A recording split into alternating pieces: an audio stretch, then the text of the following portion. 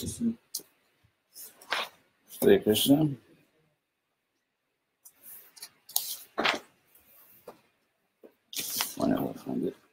Hare Krishna, we're going to do a Bhagavatam class now, in the first canto of the Bhagavatam. What's the verse, Maharaj? I'll tell you in a moment. 199 is the verse. 199.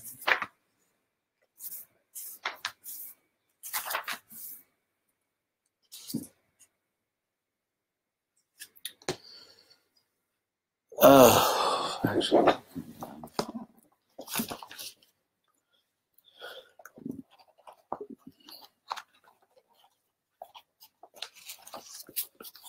One. 199. 199.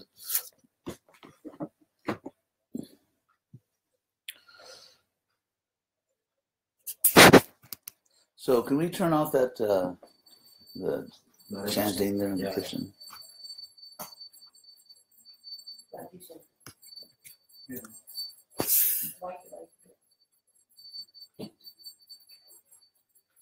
So, Hare Krishna. We are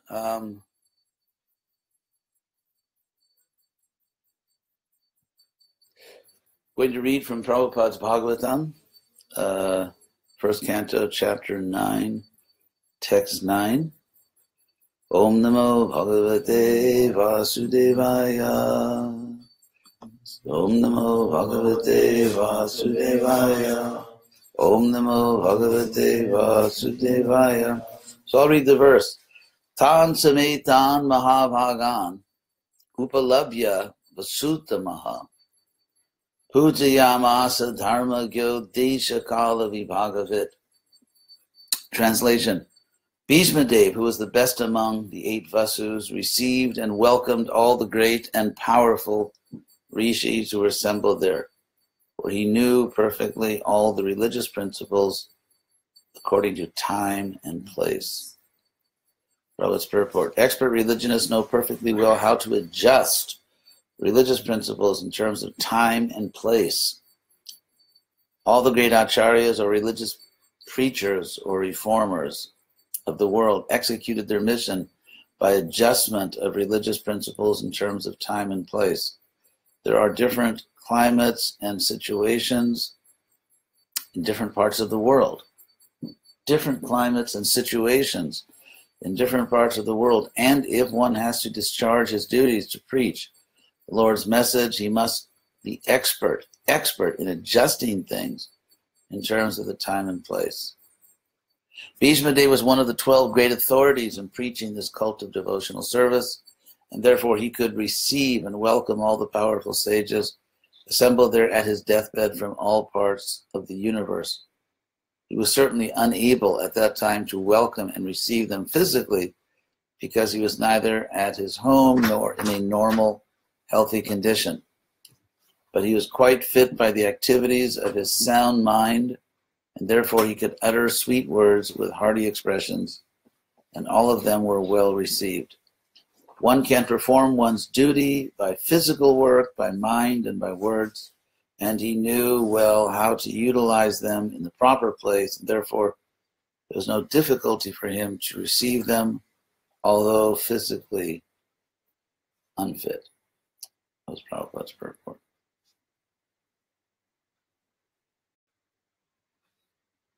So, this is Vasutama, Bhishma, at the end of his life on earth. And he's described as Dharma Gya. He knew Dharma, or he knew the proper principles of life, how to act in different situations. And specifically, he's called here Desha Kala Vibhagavit. Desha, of course, means place. Kala is time. Vibhaga, differences or divisions, distinctions. Vit, he knew that times and places are different. Prabhupada says there are different climates and situations in different parts of the world, and one has to discharge his duties to preach the Lord's message. He must be expert in adjusting things in terms of the time and place. So obviously that is our challenge. We are at a somewhat bizarre time and place in the modern world. Just to mention some of the well-known cliches. The digital age, just the condition of the world. Of course, is very different than it is now, than it was. So, Krishna.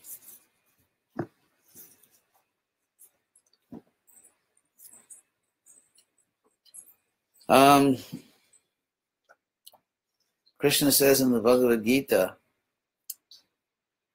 Matat smriti jnanam apohanam cha. The knowledge comes from me, memory. Krishna also told Arjuna, Mayai vaite nihata purvameva. I have already killed all these soldiers, all these warriors. Mayai vaite nihata purvameva. Nimitta matam bhava savyasachan. You, savyasachan, just be the instrument. So the art of devotional service is the art of becoming Krishna's instrument. It's like if you have to do some work, you go into your toolbox and you look for the right tool. And you may pass over some tools, like, no, like that's got a dull blade, or that one doesn't work very well, it's the wrong tool. And so in a sense, we are all sitting in Krishna's Sankirtan toolbox. And so the real secret of devotional service is somehow or other to,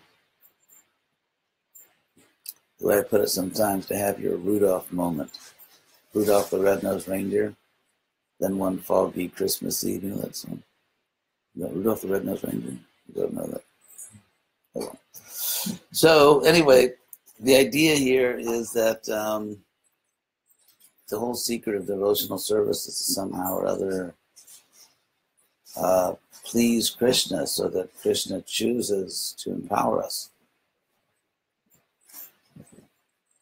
And of course, Krishna says in the Bhagavad Gita that he reciprocates with everyone.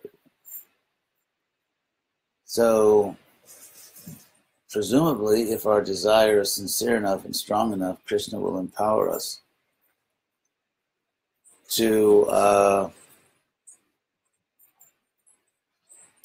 rebuild Prabhupada's Western Hare Krishna movement. Those who somehow or other, by their own destiny, by Krishna's arrangement, those who are living in the Western world, should know, if their eyes are open, the condition of the Hare Krishna movement in the Western world. And to put it mildly, we are not an important movement. We are not a major spiritual or cultural force in the Western world, and that's just the least of it. So every day we chant Prabhupada's Pranam Mantra, Paschatya Desha Tarine, Savior for the Western countries. Prabhupada wrote that mantra. And so somehow or other we have to be like Bhishma. We have to be like Bhishma and understand time and place. Where are we? Because some people are succeeding. It's not that no one is succeeding. And of course, I think we don't want to be discouraged. We have to be encouraged. We have to look for promising signs. But at the same time, we should not be, how should I put it, self-delusional. Sometimes we find that devotees will tell each other little anecdotes which show that actually the movement is going well and actually people are accepting it and there are all these signs and okay. But at the end of the day, nothing seems to change very much. despite all these pep talks and encouraging signs and stories and anecdotes. And I mean, we have lots of anecdotes. We just don't have a big movement.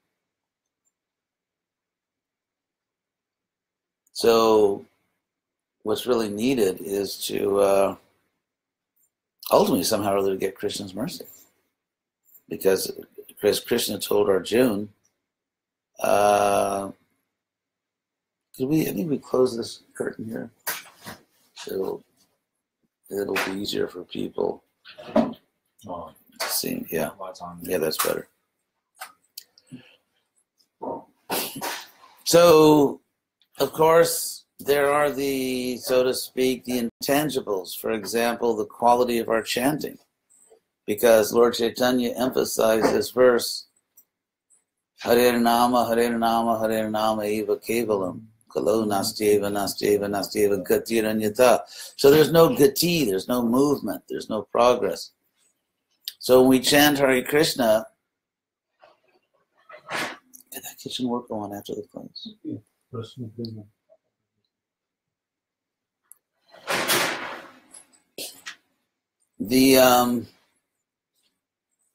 Because when you chant Hare Krishna, only Krishna knows the quality of your chanting. We can be in a kirtan and, dancing or banging on the drum or banging on the kartals, and everyone can think that we're, I'm an enthusiastic devotee, but am I really focused on Krishna? Am I just having a good time with my friends doing kirtan? To what extent am I really deeply focused on Krishna internally? Because surrender, sometimes it's external, like if Krishna asks you to do something that you may not want to do, but you should do it. And so there are external events which require surrender. And there are internal events. The quality of our chanting, whether we really pray to Krishna, whether we remember Krishna. And so a big part of Bhakti Yoga is not visible to our friends and associates. It's just between Krishna and ourselves. And so it's possible to behave in a certain way that everyone thinks, oh, you're really a good devotee. But internally, we may or may not be actually surrendering. There's also you could call it a Bhakti Yoga comfort zone, where we're not really stretching, so to speak, to use a yoga analogy, since it's kind of, Hatha Yoga is now a huge part of ISKCON's outreach. Because obviously only those who are trying to improve their bodies through yoga could possibly be candidates for devotional service. But anyway, hey, Hare Krishna, Sanvi, you want to take over the class? No. Okay.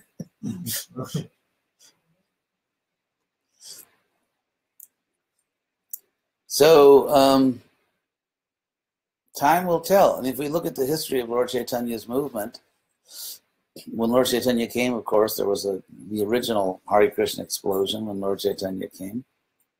And he spread his movement as only he could. And history shows that even after Lord Chaitanya left this world, it went on. The movement grew very quickly. It was very powerful. It had real influence in many parts of India. And then it fell upon hard times. So after a very outstanding career, really, of major achievements, it fell upon hard times and became very small. And as we know, history repeats itself. So, and of course, we have to keep up our spirits. We have to keep up our enthusiasm. But at the same time, sometimes we can keep our spirits up so much that we just sort of, we don't really pay attention to the problem. It's like someone can have a problem that really needs to be addressed. It could be a medical problem. And then the person may say, well, no, I believe in positive thinking. I'm not going to worry about those things, I want to And everyone can encourage him, yes, just be positive. But meanwhile, you really need to go to a doctor.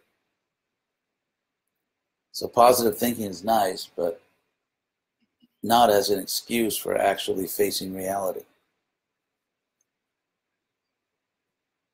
So we need to take a really hard look at where we stand in the marketplace, so to speak, because we're not the only people who are trying to attract the hearts and minds of the people. There are many, many groups, there are many, many people who want to spread their movement.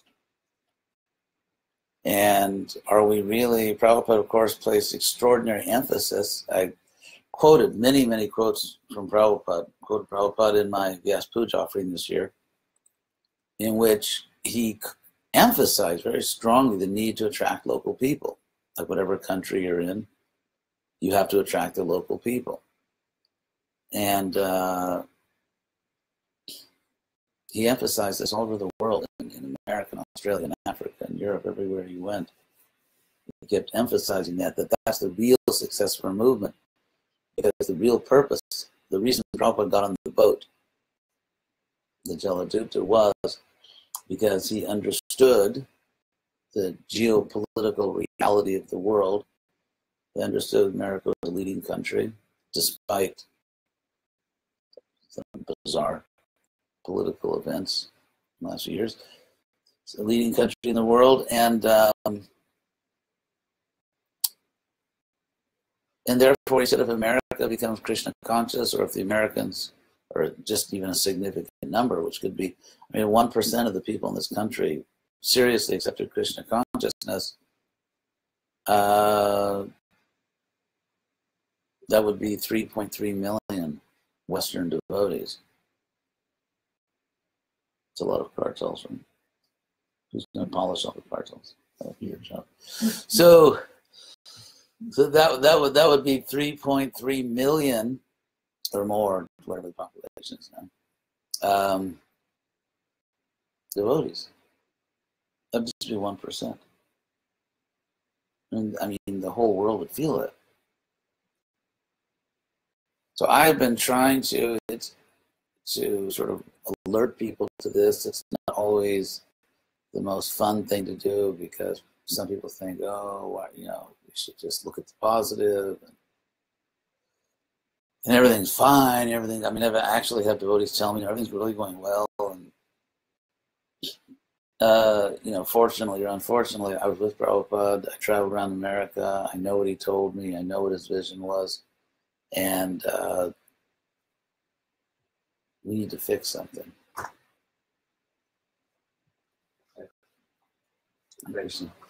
And so here, Bhishma.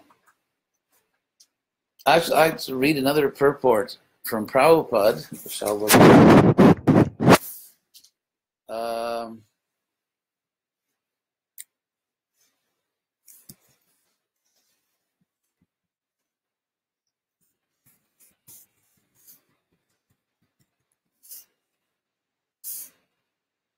This is also from Prabhupada. This is Narada instructing Dhruva Maharaj. Narada instructing Dhruva Maharaj,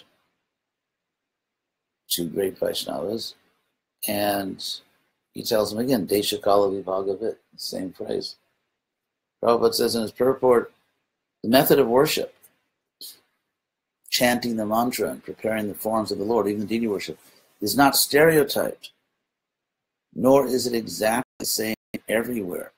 It is specifically mentioned in this verse that one should take consideration of the time, place, and available conveniences. Our Krishna consciousness movement is going on throughout the entire world, and we also install deities in different centers. Some people, puffed up with concocted notions, criticize, talking about the way things are done in India, Prabhupada says. Actually, it says sometimes our Indian friends, that's what it says. Puffed up with concocted notions. And this went on in India, Prabhupada's being criticized. They criticize, this has not been done, that has not been done, but they forget this instruction of Narada Muni to one of the greatest Vaishnavas, Dhruva Maharaj. One has to consider the particular time, country, and conveniences. What is convenient in India may not be convenient in the Western countries. I'll read that again. What is convenient in India may not be convenient in the Western countries. Those who are not actually in the line of acharyas, or who personally have no knowledge of how to act in the role of acharya, unnecessarily criticize the activities of the ISKCON movement in countries outside of India. The fact is that such critics cannot do anything personally to spread Krishna consciousness. If someone does go and preach, taking all risks, and allowing all considerations for time and place,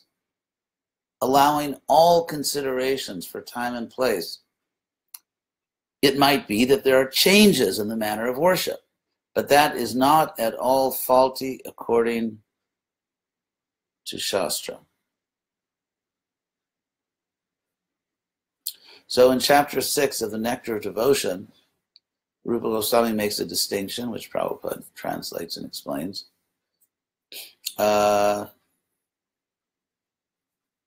Actually, I'll do better than that. I'm going to, of course, charge you a little more, but I can read it to you. So, I'll actually read it to you. The Nectar. There are advantages to the digital age. Let's see, there are books by Srila Prabhupada. The Nectar of Devotion. And this is chapter 6, How to Discharge Devotional Service. So let me read this is chapter 6 of the Nectar of Devotion. Srila Rupa Goswami states that his elder brother, Sanatana Goswami, has compiled Hari Bhakti Vilas, which has just hundreds and thousands of details and rituals, for the guidance of the Vaishnavas, and therein he has mentioned many rules and regulations to be followed by Vaishnavas. Some of them are very important and prominent, and Srila Rupa Goswami will now mention these very important items for our benefit. The purport of this statement is that Srila Rupa Goswami proposes to mention only basic principles, not details. For example, a basic principle is that one has to accept a spiritual master. Exactly how one follows the instructions of his spiritual master is considered a detail. For example, if one is following the instructions of his spiritual master and that instruction is different from that of another guru, this is called detailed information. But the basic principle of acceptance of a spiritual master is good everywhere, although the details may be different. This is a very crucial distinction, which is often overlooked, and that is we have two categories of rules, not one. It's not like chant Hare Krishna and, I don't know, use a certain kind of chants on the doll or something. It's, we can't think that they're just all the rules. You just have to follow the rules. No, Prabhupada says there's two categories of rules. One is basic principles that you have to follow, like chant Hare Krishna. But then there are details which are variable. They may change according to time and place. Now, if you put everything in the same box, you think it's all basic, then that's not a spiritual science. It's just like if you're a doctor, there are life-threatening symptoms or conditions. If a patient is taken to the hospital, if something is life-threatening or potentially life-threatening, it has to be dealt with immediately. Oh, you're the doctor. Whereas something which is not life-threatening is not that serious. May be uncomfortable for the patient, but first they have to look at the life-threatening. So there are distinctions. So Prabhupada, Rupa Goswami and Prabhupada translating mentions these basic principles. Now what's interesting is, as I was saying yesterday, that all kinds of ethnic things like dress, wearing certain kinds of quote-unquote devotional clothes, which is an incredibly non-shastric term, but wearing, let's say, like devotional clothes or certain kinds of recipes or certain musical instruments, nowhere in the list. There's a first list, then a next list. It's not that we can't do these things. It's not that it's bad to do these things. It's just not on the list of basic principles. And so to look at those things as basic principles is not to understand the spiritual science. That's the point. And so, obviously, if we put these two things together, when the Bhagavatam says twice about Bhishma and then Narada instructing Dhruva, Desha Kala Vibhagavit, we have to understand differences of time and place. When Prabhupada says, for example, don't change anything, as he said, don't, and then when he says you should adjust everything, you have to be intelligent. You have to put those two things together. Clearly, when Prabhupada says don't change anything, he's talking about the basic principles. And clearly, when he says you should adjust everything, he's talking about the details. If we think details are basic principles, we are not spiritual scientists. And we're going to present to the public something which is just no one thinks is a spiritual science, which is kind of what's happening now in this country and in most Western countries, that very few people recognize what we're doing as a spiritual science. And maybe one reason is that we need to get in shape. Maybe if we understood better what a spiritual science actually is and what it isn't, and maybe if we presented Krishna consciousness in a more rational way as a spiritual science, not as an ethnic tradition, people might take us more seriously.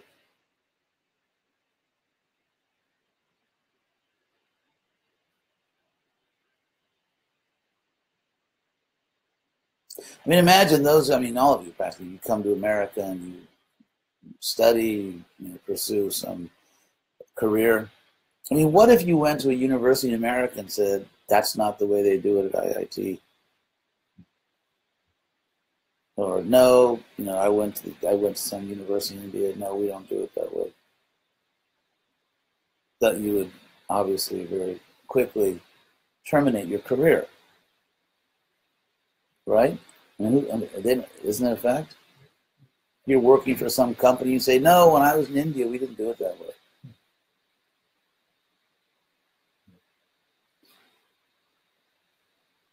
So in any field of life, whether you're trying to spread Krishna consciousness or just advance your career, you have to know where you are.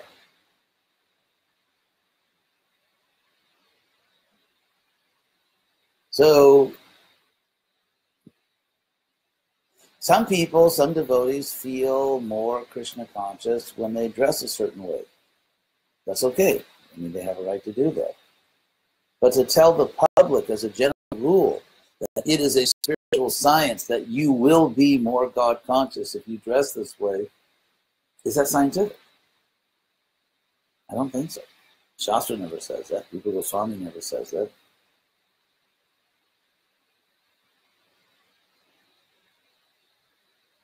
I mean, and the idea, frankly, that you will love God more if you wear certain kinds of clothes, I mean, does that sound rational to you? I mean, obviously, we should wear decent clothes. Dressing decently is a principle, because that's a moral principle. One should dress decently. And that's what Krishna teaches in Bhagavad Gita. Krishna teaches in the Bhagavad Gita, sattva guna, offered to Krishna with devotion, it becomes Shuddha Sattva, it becomes purified goodness.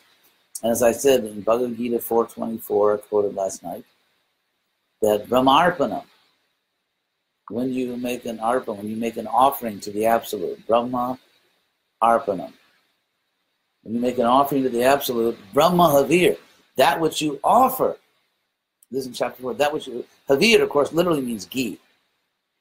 But what Krishna does, we didn't get a chance to do all that in the Gita, in the class yesterday, because there's just so many things to say. But what Krishna talks about offering, because he says that without offering, without doing sacrifice, this world is simply bondage. Loko yam karma bandhana.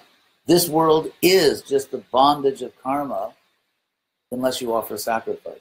And so when Krishna talks about sacrifice, he uses the classic language. He talks like Havir, ghee, or Agni, the fire. Agni, from which we have in this word ignite, by the way. So he's talking about the fire sacrifice, but immediately afterwards, he makes very clear that actually there are many kinds of sacrifices. Like yogis, for example, you can make your mind the fire, and the Havir, you can offer the sense activities into the fire of the mind, or what's that? Or you can offer the sense objects into the fire of the senses. So the classic sacrifice where you have a fire and a Brahmin puts some ghee in the fire, that becomes symbolic. Many things can be the fire, many things can be the ghee. But the principle, the underlying principle is universal, that you're offering. And so Krishna says, Brahmarpanam, in that same chapter, when you make an offering, Brahma Havir. Oh, thank you. I'll give you a tip later.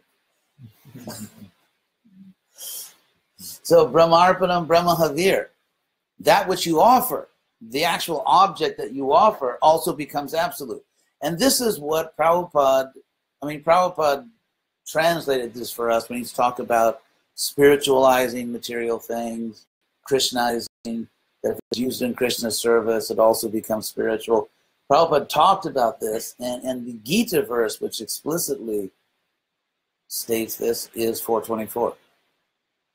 So Brahmarpanam, when you make an offering to the absolute, the actual thing you offer, whether it's your body, your energy, your mind, your money, whatever, food, whatever thing you actually offer to Krishna, it becomes spiritual. Brahmarpanam, Brahmahavir, Brahmagno, because it's accepted by the absolute. The Agni, the fire, which ultimately represents Krishna, is spiritual. Brahmanahutam, and you become spiritual. The person who made the offering. Oh, thank you.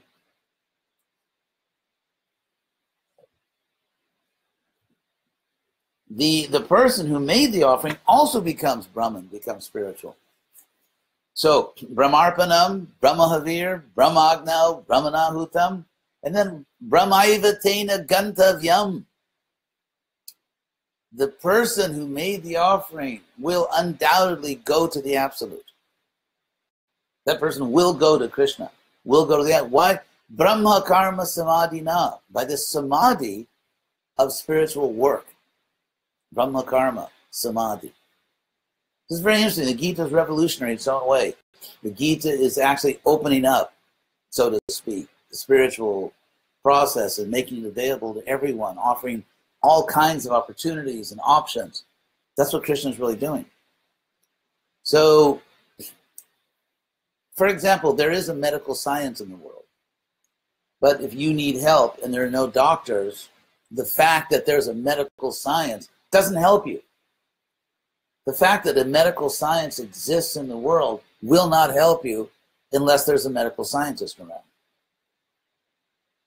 If your computer's broken and there's a way to fix it, but no one in your house knows how to fix it, and you can't find anyone that knows that, the fact that there is a computer science doesn't help you.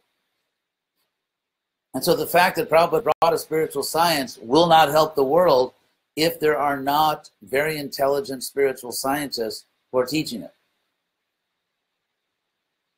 That's the point. And Prabhupada said, progress means increasing the family members. We can see whether it's working or not, because Prabhupada gave that argument. When the movement was booming and people were joining, Prabhupada gave that as evidence that we're doing the right thing. Now, that's a two-edged sword. It cuts both ways.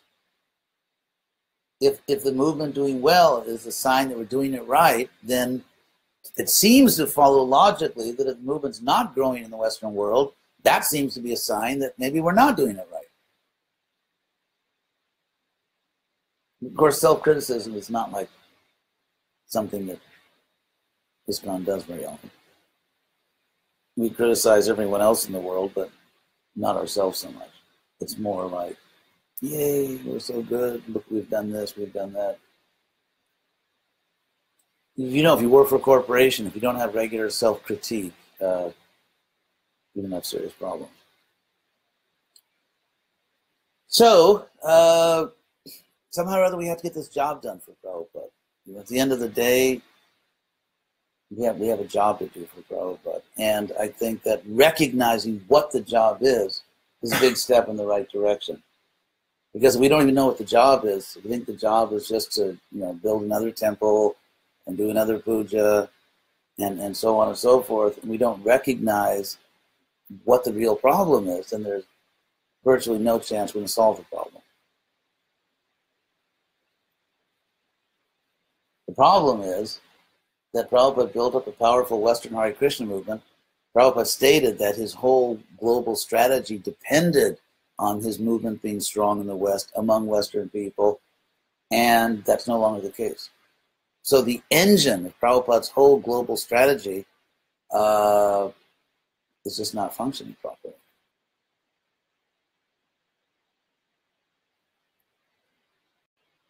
And so what Prabhupada really needs right now is not just, frankly, rituals. He needs someone to get this job done. That's what Prabhupada actually paid attention to. Those were the devotees that Prabhupada paid attention to. You know, that's what Prabhupada needs. It's like that famous story where the I'll tell you a story from Prabhupada. It's a Prabhupada story that I experienced personally.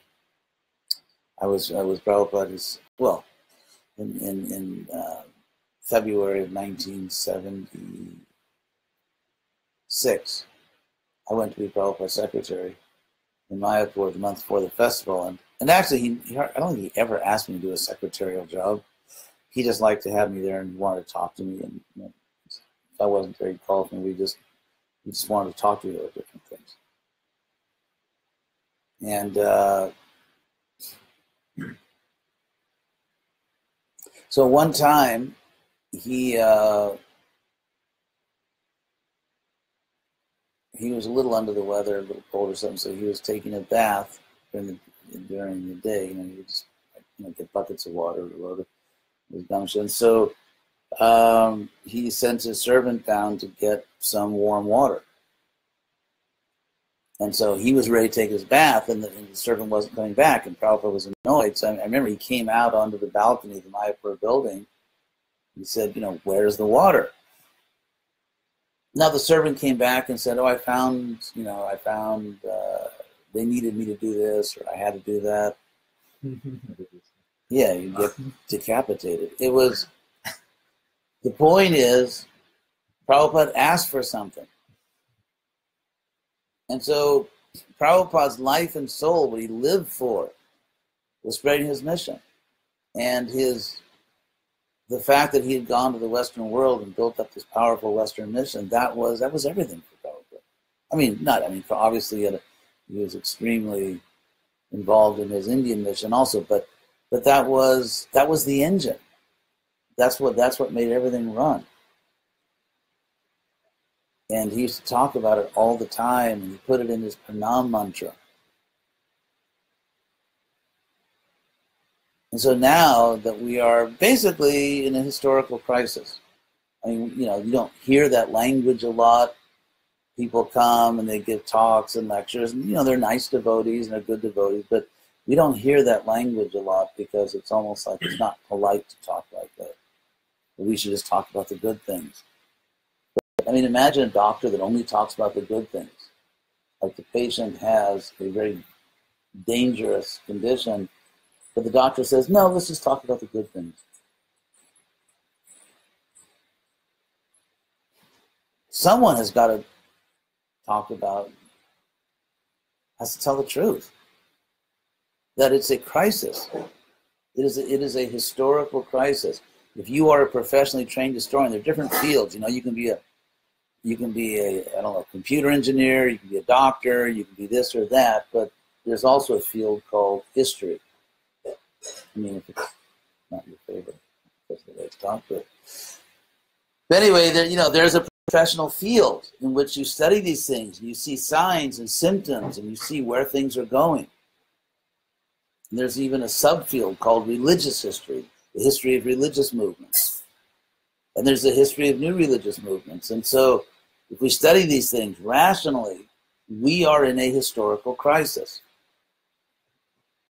And putting our head in the sand or just, let's just Haribol, and I mean, that's nice, it's all good, but just jumping up and down and banging on drums and kartals isn't going to make the crisis go away.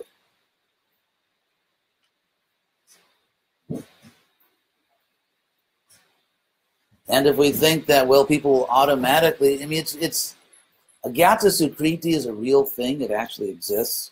Because Prabhupada talked about it. Agyata Sukriti, unknown good deed. Like we chant and people don't understand it, but the sound is going in their ear. They eat prasadam without knowing it's prasadam. That's all good. I'm not saying that doesn't exist. I'm simply saying how much benefit is there? Is there enough benefit to make this movement work? History seems to be saying no. And it's been saying no for about over 40 years. So, and then Krishna says that. Krishna says in the Bhagavad Gita, 17:28, that any religious activity you perform, including yajna, sacrifice, if you don't really believe in what you're doing, the result is not very much, in this life or the next. Those are Krishna's words. And if we look at the real world, we open our eyes and see the Western Hare Krishna movement, we actually have to persuade people. We actually have to attract people. The idea that we can save the world just by manipulating it, like people don't even have to know what's happening to them. We have the power to control people, to manipulate them, to bring them where we want them to go. And it's not even required that they know what's happening. They don't even know what's going on to them. We can just overwhelm them with a Agyata Sukriti. We can go out and chant on the street. We can get them to eat prasadam. We can do all these things, and we can manipulate them into Krishna consciousness.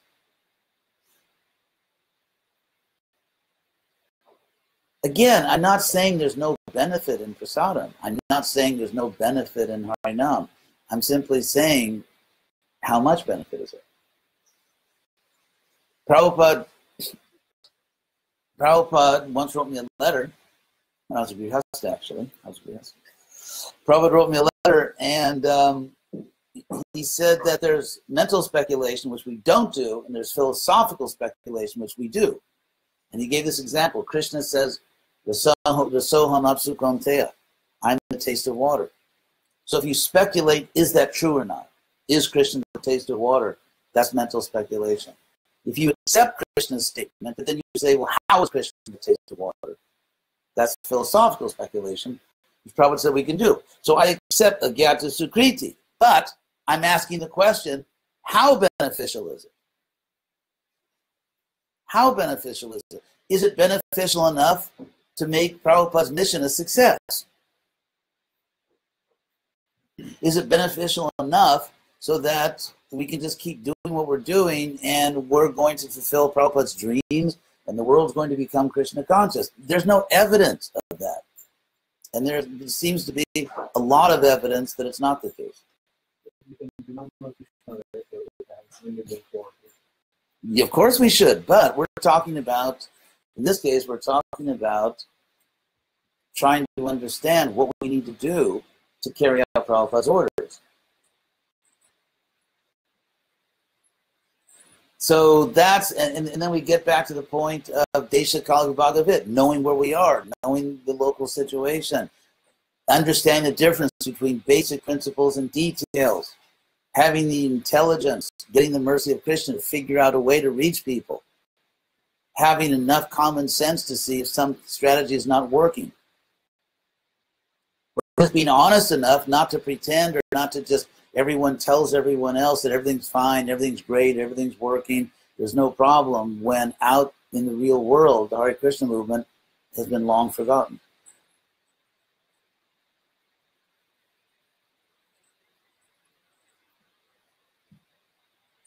So that's the truth as I see it. Some people do want to debate the point. I talk to people all the time, devotees say everything's going great. The movement was, it's just like it always was. And I don't think there's an answer for that. Yes. one thing I understand is devotees are actually advanced, and this is where I get this question. When you talk about studying the moon, Yes. when do you think this is actually like when we are practicing service, and sometimes you know, that I'm not able to that extent. I don't have That you're not. to that extent where I can actually treat something or tell them that this is what it's going on. Sometimes I also question myself, like I'm trying to just go down. I'm not. So when actually we can come to the conclusion that like, well, okay, now we have at least Right. Well, first of all, you should apply, like the philosopher Kant's categorical imperative, in the sense that you may not be doing everything, but if everyone in this country did as much as you did, this would be a liberated country. So as far as, I think that, let's say you're a salesman. I mean, I know, let's say you're a salesman. If you really believe in your product, then you go out and tell people about it. You really believe in it. You're really enthusiastic. It's like, let's say, for example, you see a movie, and you really like it, and you tell your friends about it. Hey, you got to see this movie. It's really good. Then, so if, how should I put it? How could someone be in the Hare Krishna movement and not know that if you talk to someone about Krishna, it's very likely they're not going to really take it up? Or that if we go, say we go out on Harinam, it's extremely likely that a significant number of people are not going to really like join us. And so it's not that we don't believe in Krishna, but we have a standard presentation. We present Krishna consciousness in a certain way. And years and decades are passing, and there's not really significant, you could say, growth. It's not that you go travel around. I mean, some temples are doing well, better than others. There are some nice programs here and there. But I think it's a question of us taking the time to really think about it. Like, how do we get through to people? Not just like, okay, this is what we say, this is what we do, thinking not allowed. You just, just go out and do the standard thing. And if you know you're not, it's not, you can say, well, it's not going to work. I'm not really going to convince many people. So it makes you reluctant to do it because you kind of already know that it's not going to. One problem I face is that it's not that I don't believe in philosophy. There are a lot of people, students, fellow students here, and I get a sense that the kind of inclination that I have towards philosophy, right, people don't have. It's like that may be true, but at the same, and also it's a question of bringing. We have to somehow or other break through the Western people. I mean, obviously, it's much easier with people that are your friends and are like you, and you know how to talk to them. That's obviously a lot easier for all of us. For all of us, easier to talk to people that are sort of like us. But we have to really look at our philosophy, look at our practice, and find a way to translate it. How can we, without compromising, how can we explain what we're doing? How can we explain Krishna consciousness to people, to Western people, in a way that makes sense to them, in a way that's interesting, in a way that sort of connects with what they're trying to do? It takes a lot of intelligence. It takes a lot of thought. And that's what we need to be doing. We need to be really thinking hard and really trying to find a way to get through to people. But you can't get through to people if you don't know them. That's why marketing's a big thing. We don't do marketing. We just sort of anecdotal. Someone saw an article somewhere, someone met someone somewhere, and that's our marketing. Yes. So this is one general question. Yes. Based on your relation with the Prabhupada, because you know better in his ISKCON process. So the question is Maharaj, some of the ISKCON temples has, apart from our standard duties like government or Krishna, they have other duties like Ram Lakshmana, Balaji. Yeah. And other temples, they strictly follow only government and Krishna. I think Prabhupada approved. I'm trying to think of Sita, Ram, Lakshman, Hanuman, if they were installed in Bombay, Juhu, when Prabhupada was there. But I would say, frankly, that's the least of our problems. Because, see, I'm from South India. Yes. In South Indians, the Baba LGBT is in a very prominent way. Yes. If you say Gavanita, no one knows Gavanita. So, if I put a temple... There are temples, New Vrindavan has Balaji. But my question is that, do you think Prabhupada, would have... I think you should ask, actually we have a deity worship ministry. You should ask them. I got different answers from different... Well, but we have a deity worship ministry. So they're the ones that sort of compile all Prabhupada statements. Because the Prabhupada movement, Prabhupada reason to the movement, like how that's conscious. Yeah, but then we have a ministry that deals with that. But again, that's not really ISKCON's problem. We actually have centers in South India, all over South India, and they're going on. And they have nice programs. So again, that's not the problem. The problem is that Prabhupada's main program collapsed. That's the problem. And devotees, it's hard to get people to focus on that. But yeah, talk to the deity worship ministry. Yes. So can you also give us a take on, because what I see is in the education system was American education system is like not different than Indian system, that you actually take mention about that. And I do face difficulty in this, to communicate with people around here. Oh yeah. Okay, I'll repeat the question because someone wrote in Satya Devi Das. They can't hear the comments and questions with other people. So you're asking about it's like difference in education system, cultural differences, educational systems. Yeah, but the point is, we are in America. If we go to India, we have to do everything the Indian way, right? If a business person goes to India and wants to be successful or wants to go to an Indian school, you have to do it the Indian way. You can't go to India and try to do things the American way. You have to follow their rules. That's how you're successful in your career, right? I mean, you go to anywhere in the world, you have to do it the local way.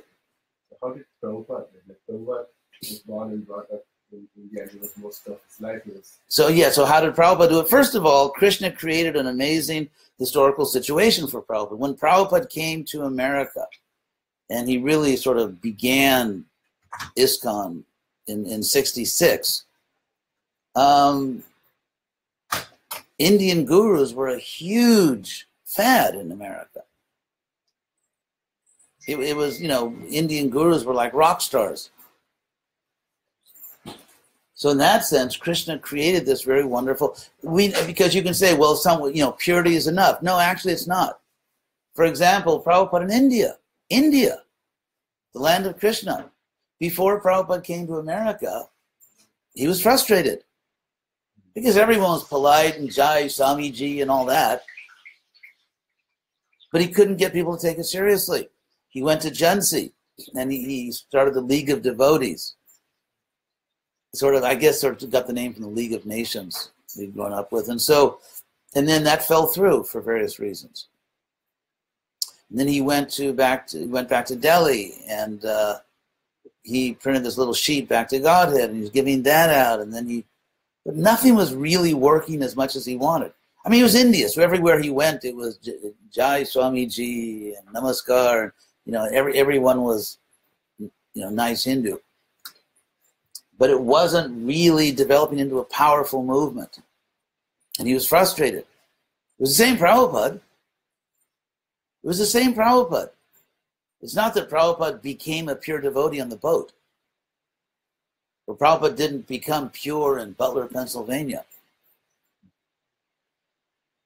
So here you have a pure devotee in India, but it's just not working. So the idea is that purity is enough is really? Then why didn't Prabhupada have a big movement in India before he came to the West, if purity is enough? No, it's not enough. Purity and having the right strategy.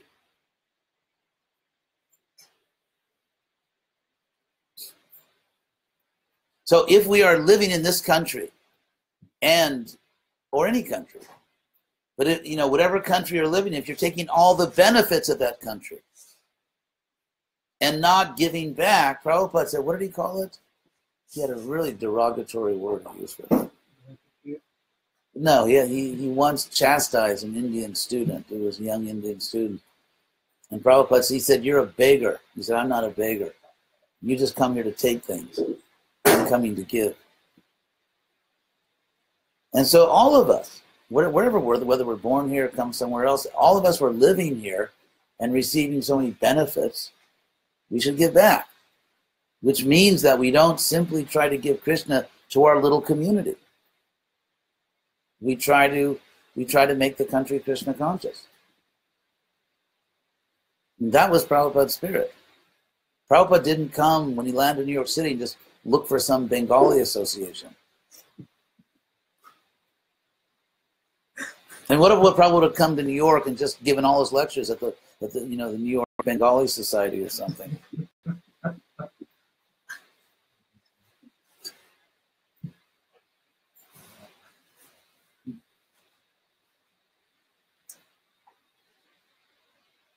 Is it also right statement to say that before one start teaching or something like Siddhanta they went through a lot of they gained a lot of relations even before they started chanting about Krishna. Siddhanta Saraswati Maharaj did understand grounds. Okay, so I'll repeat that. People can't hear the question. That they, before they came, there was like that book, A Lifetime of Preparation for Prabhupada, and Bhaktisiddhanta chanted so much. That's true, but they were always trying. I just want to read some of the questions here. This is Vraja Vanita Dasi. Why all young females, I guess devotees, are running to Mayapur to give their children Gurukul education? Well, I mean, I guess because they really care about their children. It's, when you have children, naturally you want to save your children. Your first duty is to save your children. So, I mean, I understand that. I think that if you're not just going to save or some people may go to Mayapur Vrindavan to save themselves. But if your children are saved, and if you are basically okay, then just look around and see what Krishna really needs you to do. Do the needful for Prabhupada. Let me see if there's any other questions here that came in on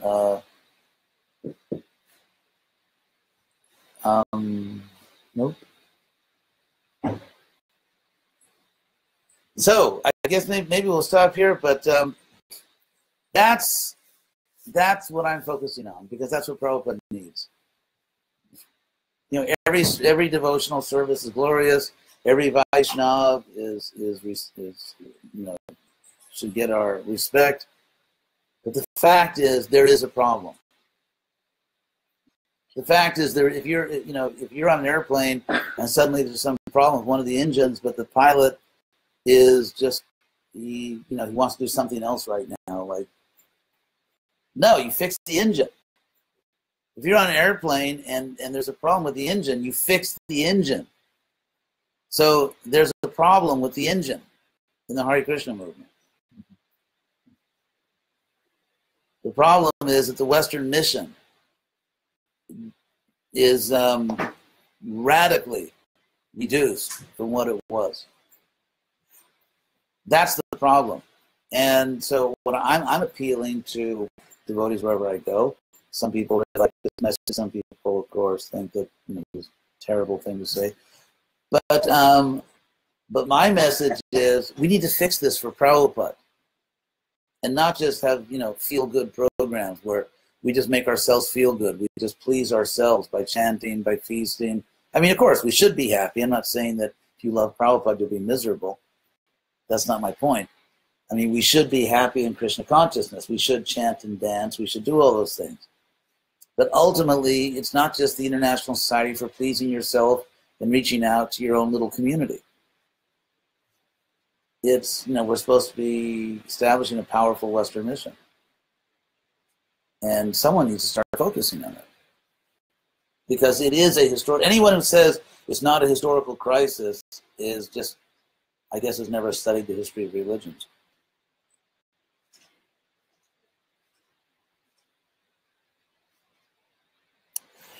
So anyway, thank you all very much. The number to call to send in those donations, we're going to flash the number on the screen now where you can call in and don't get on the material platform and hold something back like you have to feed your children. That's all. I'm just kidding. No, I'm kidding. So so what do you suggest? Sending kids Mayapur is better, or? Well, these kids are so nice. I mean, I think anywhere they go, they'll just be great devotees. But we don't know what they're doing in the school. I know, maybe they're doing, making little bombs and everything. Can't imagine they're doing anything. It's not good. So, thank you all very much. Thank you for listening. We're going to end here. And we are here in Corvallis, Oregon, being hosted by very nice devotees. And Hare Krishna. Wish everyone a very nice day and life in Krishna consciousness.